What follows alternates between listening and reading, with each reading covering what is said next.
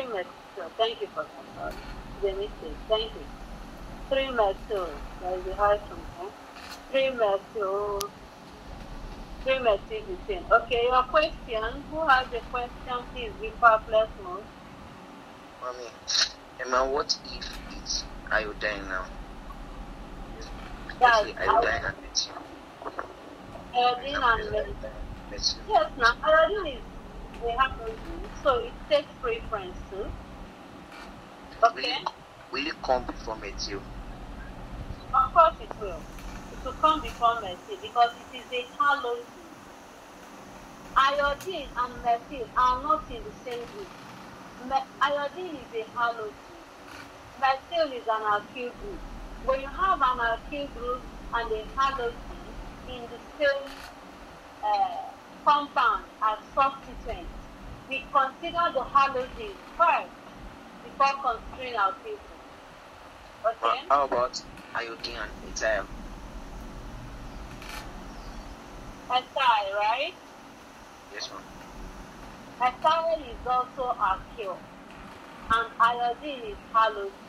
Once you have halogens and alkyl, halogens take preference. Okay? Even if you have which other one?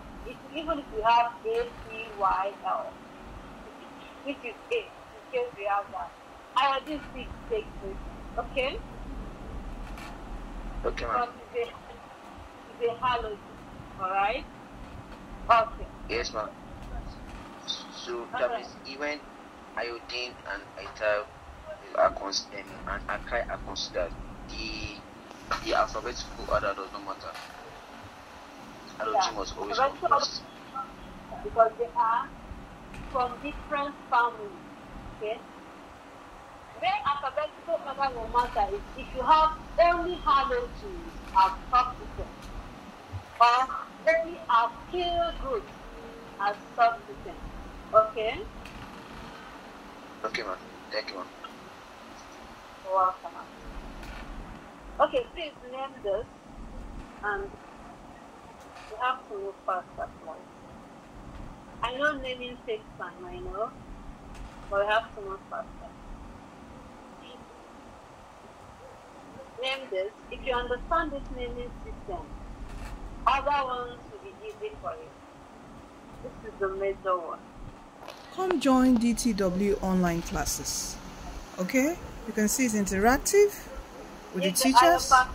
Alright, and they're on organic chemistry. Join us today.